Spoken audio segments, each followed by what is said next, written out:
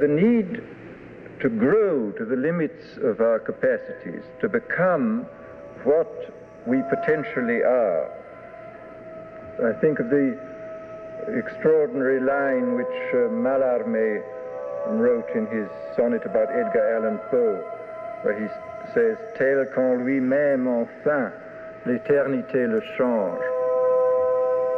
As eternity changes him into himself, we don't have to wait for eternity. It is possible to become ourselves in the fullest ego-transcending form, even in this life. In fact, there's something very unworldly about this man who has concluded that intelligence and virtue are the ends of life. His eyes have that abstracted, gelatinous look of the nearly blind. And altogether, he would be a rather forbidding skeleton of a man if he were not so intensely gentle. This is a documentary.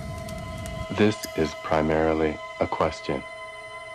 This is many and diverse contradictory desires.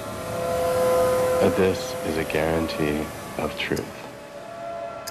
If I say that Aldous Huxley wrote, but the only hope for the world of time lies in being constantly drenched by that which lies beyond time, what is being repeated is the asking for your remembrance of your own nature.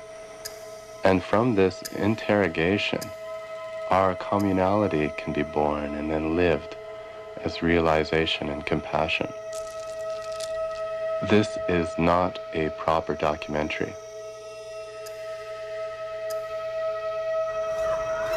The project is not about the chronology of Huxley's life, but about his ideas. Gene Houston, Senior Advisor to the United Nations on Matters of Human Development.